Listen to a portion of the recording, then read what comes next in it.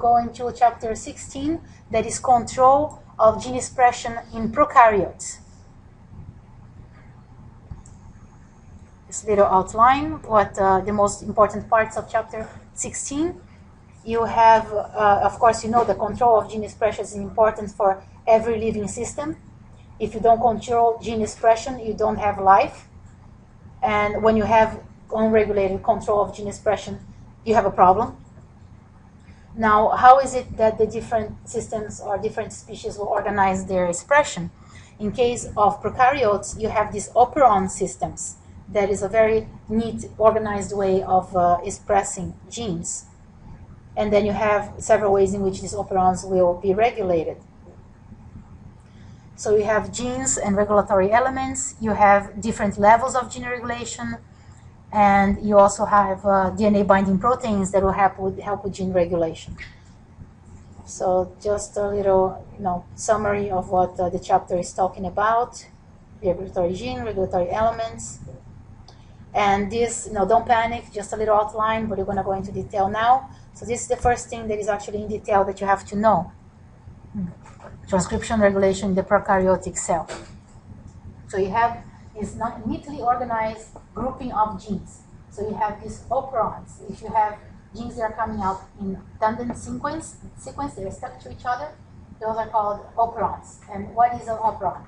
It is something in the DNA. This is not in the RNA. This is in the DNA of the prokaryote, inside the DNA of the bacteria.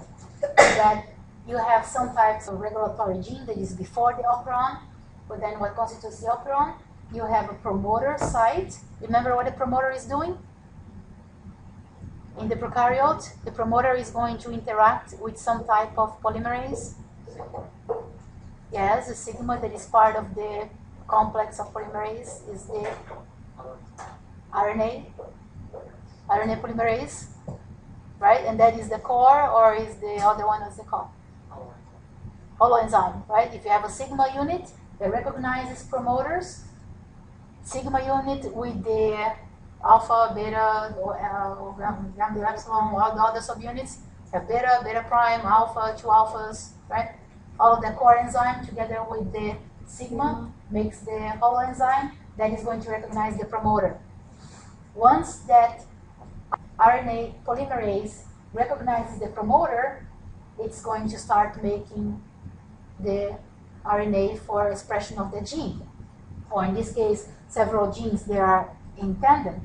Now, once you have this big polymerase that binds here and recognizes and starts making the gene, you see there is nothing between one gene and the next. So this polymerase here, once it's bound, is going to transcribe all the genes that are stuck together after each other. This is in the bacteria. So this is an important aspect of this operon. You have a promoter and you have genes that are regulated via this promoter action here.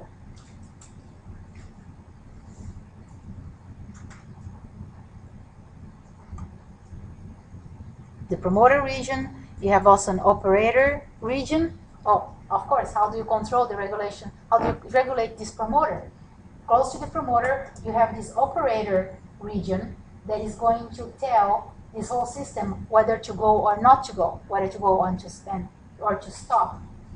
So you have several ways in which this operon can work. Sometimes you have inducible operons, other times you have repressive operons, and you're going to look at each case in particular. Now, one thing that is very important here is that once you turn one gene on, so they all turn on. All of them that are in a sequence here, they all go on. So this one here is a first example of an operon, tryptophan operon. This is a repressible operon. Now, what does that mean? It means that this system is always on, is endogenously expressed. But if you have, this is a tryptophan operon, what tells you is that it's making tryptophan. Right? Tryptophan is what? An amino acid. Okay, tryptophan is an amino acid. Now, if this operon is always on, it's always making tryptophan. Now, if you have plenty of tryptophan in the cell doesn't need to waste energy to make more tryptophan. Remember, making protein uses energy. In order to have the messenger RNA made, you need to have energy. Every time you're making the phosphodiester bond, you're using energy. And then when you're translating to make your protein, every time you're making that peptide bond, you're using more energy. So if you have plenty of tryptophan, why should you waste energy making more tryptophan? So the bacteria has this neat system of controlling when to turn on and when to turn off this whole operon here, this system of genes here.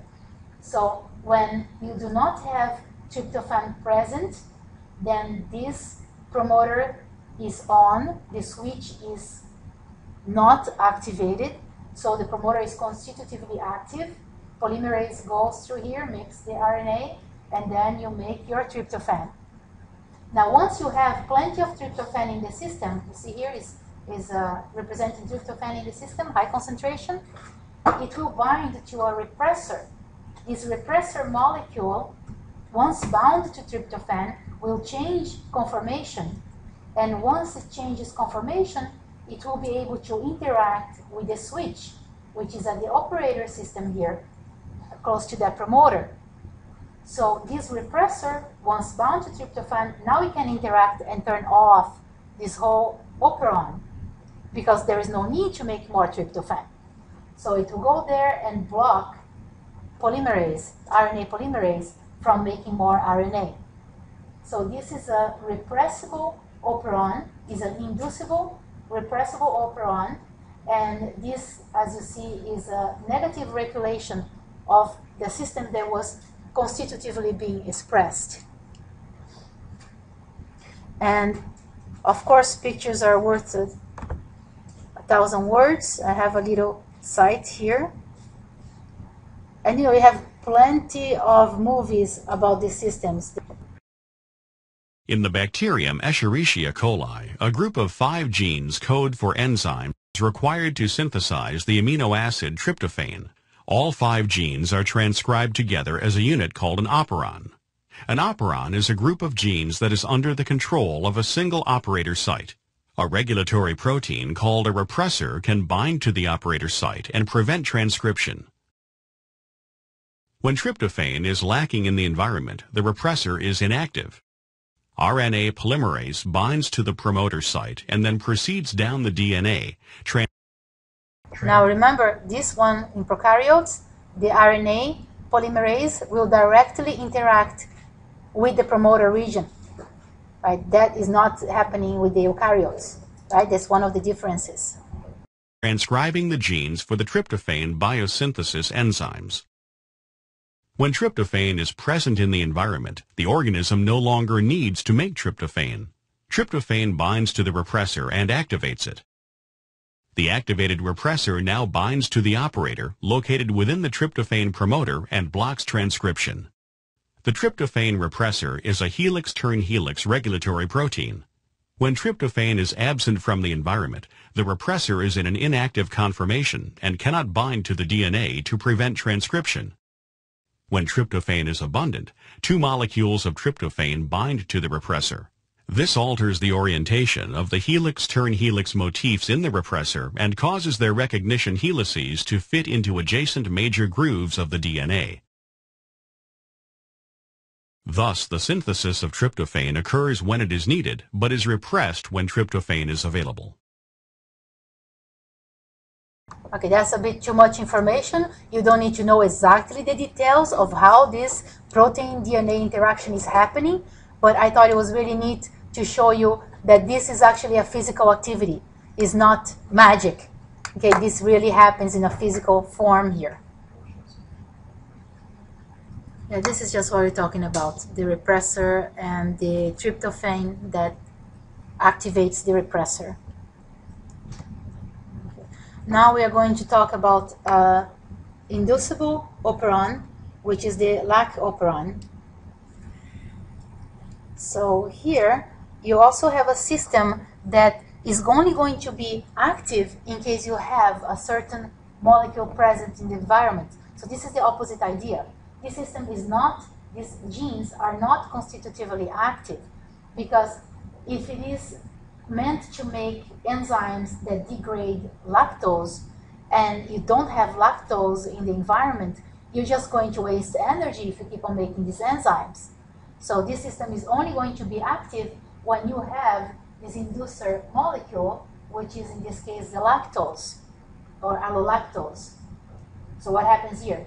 You have an active repressor that is always bound to the switch, which is the operator system close to your promoter. This is in your promoter actually. This whole thing here is your promoter.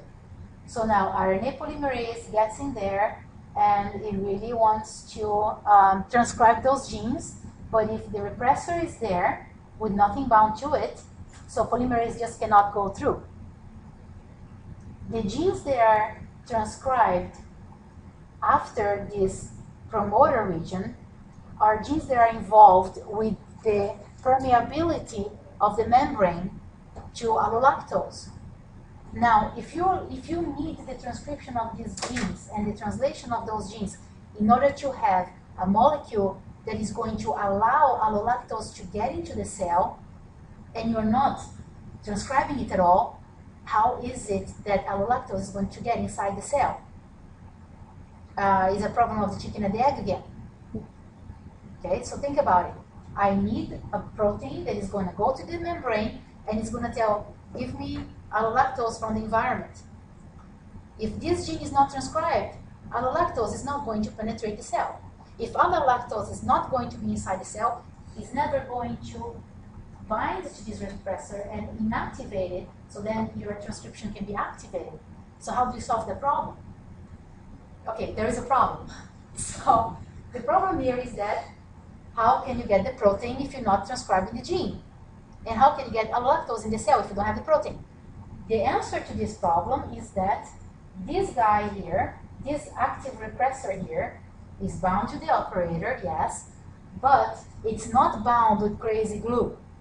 It is not covalently bound to it. This is a molecule and protein. This is a DNA and protein interaction.